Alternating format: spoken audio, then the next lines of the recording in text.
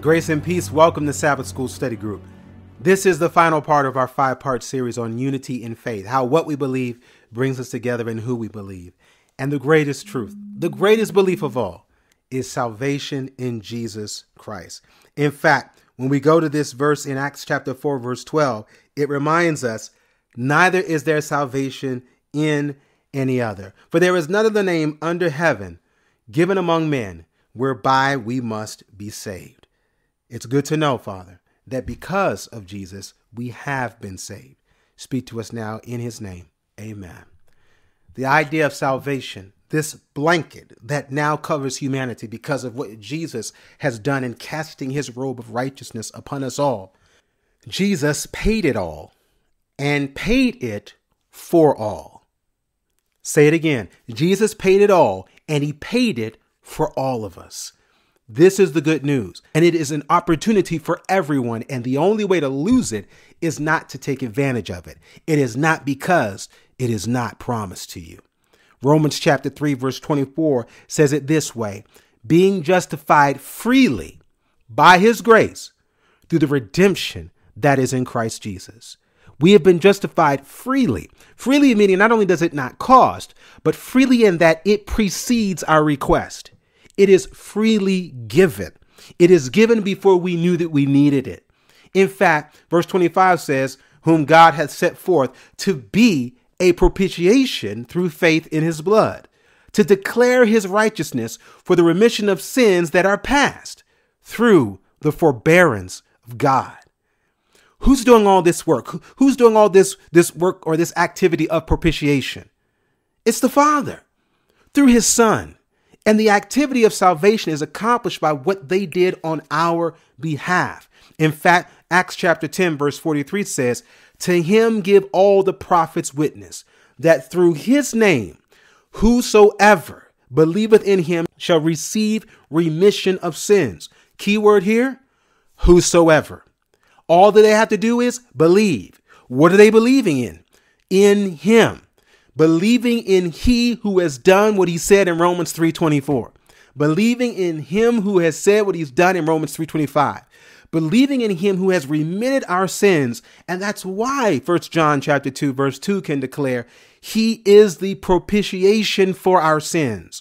And not for ours only, but also for the sins of the whole world. In other words, he didn't just do it for those who are reading this letter.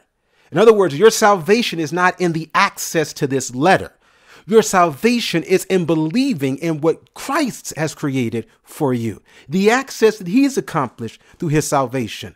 The good news of the gospel. That's why our job is so important. To teach and to preach and let other people know. That's why this ministry is so important. That's why your life and your ministry are so important. We need to let everybody know the good news is not just for good ears. The good news is for all ears. And no matter what's in those ears, on those ears, or around those ears, they need to know he is a propitiation for your sins. In other words, he's the one who's made it right so that you can be right. He's the one who has set us free so that now you can be free. Jesus paid it all, and he paid it for all of us. The idea of the gospel going to the whole world is really born on the back of the idea that it's a gospel for the whole world. Let me say that again. There's a lot of emphasis on the idea of getting it to the whole world. But what I recognize is that we as, quote, believers, we got to truly believe that it's a message for the whole world. That's what removes my obligation, and it takes me out of my walls of limitation when I recognize everybody needs to know that God loves them. Everybody needs to know that the Lord has lived a life for them that they can now live again. This is a word that is best heard by how we live, not just by what we say.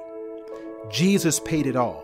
And he paid it for all of us. So I know we may be scrambling and say, well, how can I get everybody to believe? How can I get those who don't believe to believe? You know how you can do that? You know how we should do that? You know where we start? We start by believing it ourselves. Believe he paid it all, meaning all of your stuff, all of your sins, all of our junk has been justified. when I recognize and see the totality of my victory and the power and the thoroughness of his cleansing, it is what drives me now to say, man, I got to tell somebody else. He's loved me so much. He's done so much for me. I got to do it for you. Let's start changing the world by letting Jesus change us. If we do this, heart by heart, one by one, each one reach one, and that one starting with me, we will know and we will tell, and others will believe. Neither is there salvation in any other, for there is none other name under heaven given among men whereby we can, and if we believe, we will be saved.